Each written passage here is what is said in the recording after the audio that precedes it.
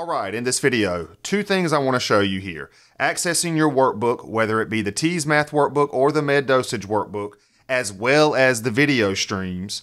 But the first thing I want to talk about is claiming your account. This will make access to these resources much easier. So when you first purchase the workbook, you will receive an email with a link that will take you to a page like this. As soon as you access this page, I recommend claiming your account. Your name will either be in the top right-hand corner or the lower part of your screen, depending on what device you are on. So you can download the workbook, but then this new update. Video streams are now available for both the CraftMath workbook and the med dosage workbook. Let me show you how you can quickly navigate through this video stream to find the particular problem you want.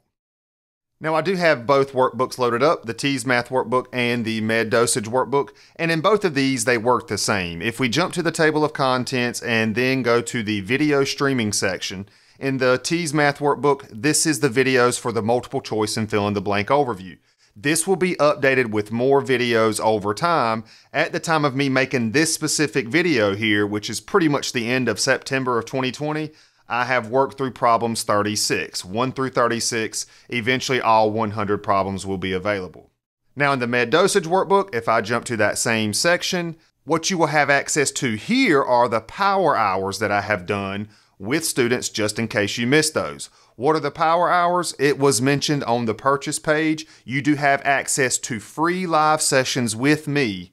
And if you miss those, I do record those and I do add them to the video stream. Now, how do you find out when the power hours are? I recommend joining my mailing list. If you head over to my website, www.bcraftmath.com, you will have a pop-up, but it's not popping up here for me because I've already closed out of that. But if you go to email, you can just fill out your name, your email, click subscribe, and I do send out updates and times, as well as other information on a regular basis so that you can stay in the loop. But anyway, back to the workbooks for both of these.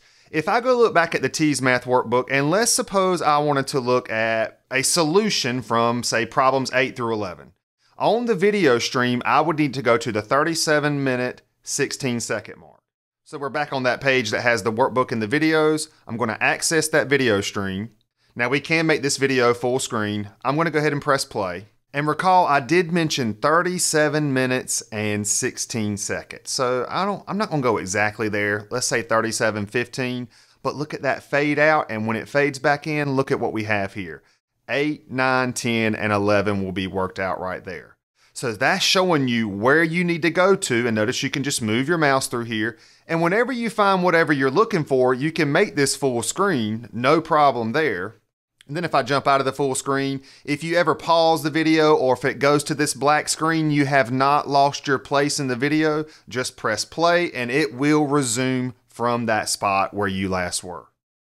So again, two quick tips. First of all, claim your account. You can log in instead of saving a link to access these resources, and then use the workbook to find the timestamps that you want for the specific problems, both for the CraftMath workbook and the med dosage workbook, and you can access that stream from any device you're on. If you have any questions about these particular resources, please feel free to leave a comment below. You can reach out to me over at my website, my Facebook group. You can find links to all of that in the description below. And that's it for this video. I hope you find this helpful.